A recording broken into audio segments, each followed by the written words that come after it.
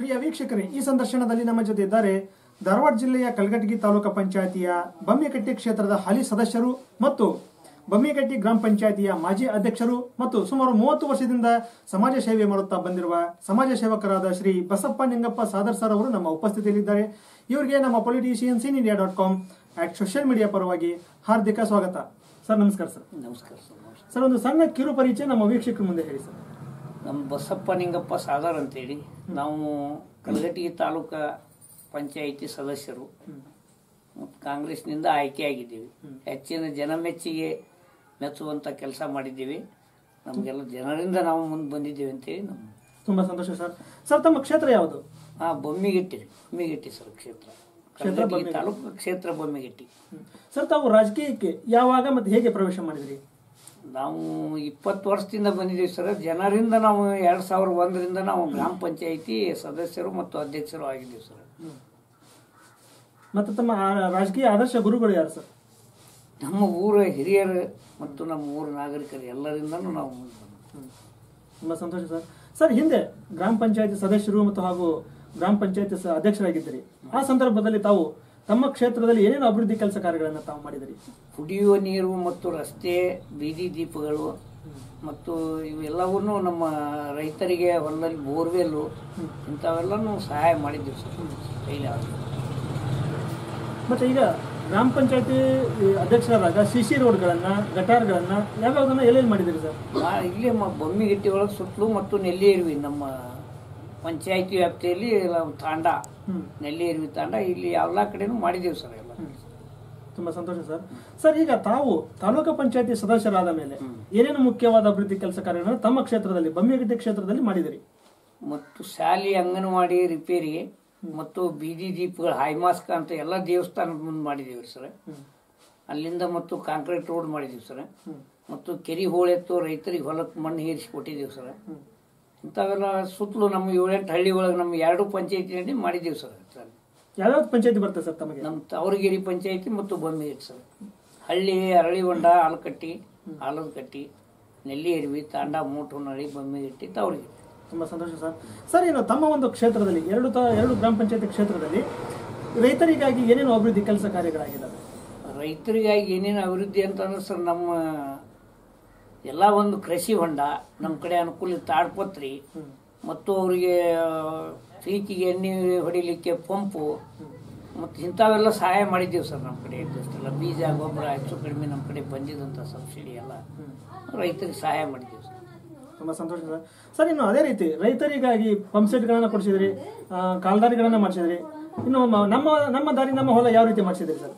Sir, ನಮ್ಮ ಹೊಲ ನಮ್ಮ ದಾರಿಯಲ್ಲಿ ನಮ್ಮ ಭಾಗದಲ್ಲಿ ಯಾವುವು ಇನ್ನೂ ಆಗಿಲ್ಲ ಸರ್. ಮಾಡ್ತಾ ಮುಂದುವರೆದಿದ್ದೀವಿ ಸರ್. ಈಗ ಚಾನಲ್ನಲ್ಲಿ ಇದ್ದಾವೆ ಸರ್.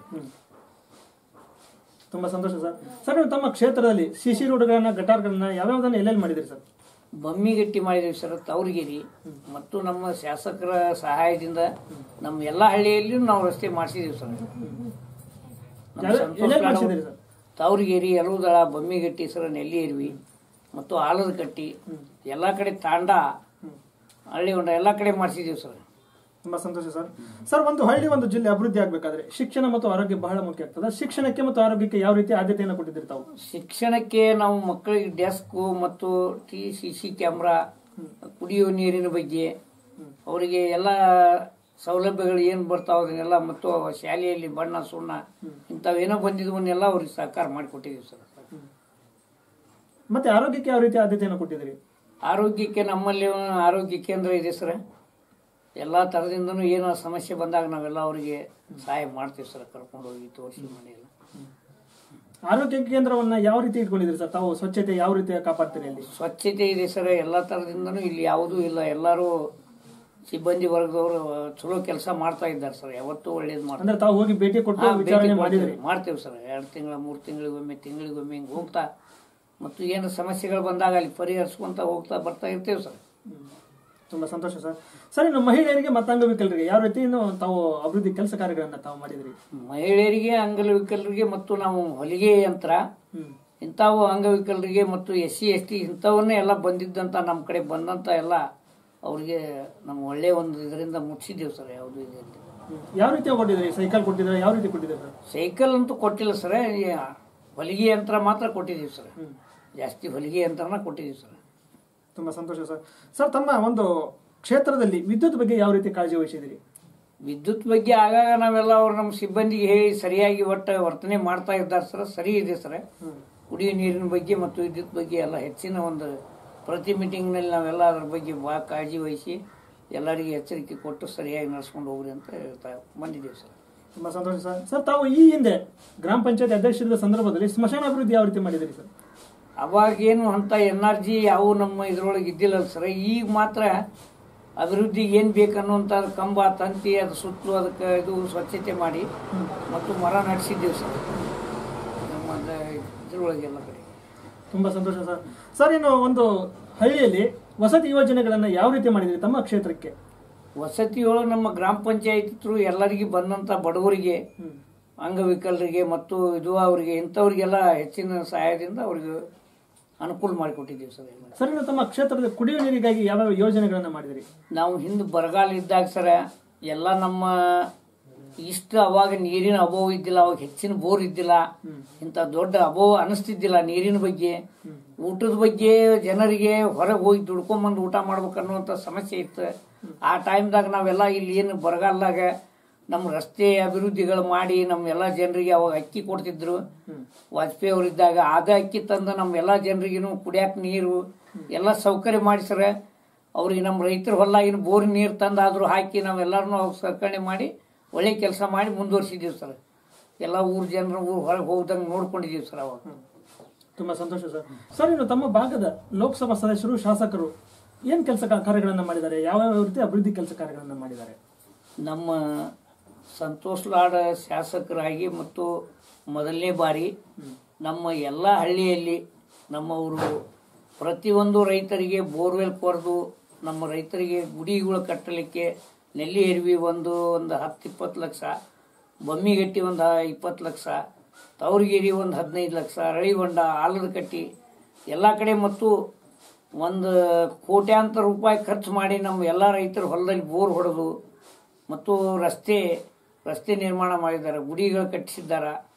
ಎಲ್ಲ ಕಾರ್ಯವನ್ನು ಅವರು ತಮ್ಮ ಮಿನಿಸ್ಟರ್ ಆಗಿದ್ರು. ಮಿನಿಸ್ಟರ್ ಆದಾಗ ನಮ್ಮ ಭಾಗದ ಒಂದು 35 ಕೆರೆ ತುಂಬುವಂಥ ಒಂದು ಯೋಜನೆ ಮಾಡಿದ್ದಾರೆ.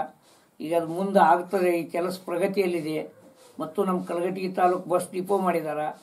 ಮತ್ತು ನಮ್ಮ ಎಲ್ಲ ಡಾಂಬರೀಕರಣ ಎಲ್ಲ ಬರುವಂಥ ರಸ್ತೆಗಳನ್ನು ಒಳ್ಳೆ ಇದರಲ್ಲಿ 10-20 ಲಕ್ಷ ಗಟ್ಟಲೆ ಖರ್ಚು ಮಾಡಿ ಕೋಟಿಗಟ್ಟಲೆ ಅನುದಾನ ತಂದು ಕೆಲಸ ಮಾಡಿದ್ದಾರೆ ಅಂತೇಳಿ ಇಚ್ಛೆ ಪಡ್ತಾರೆ.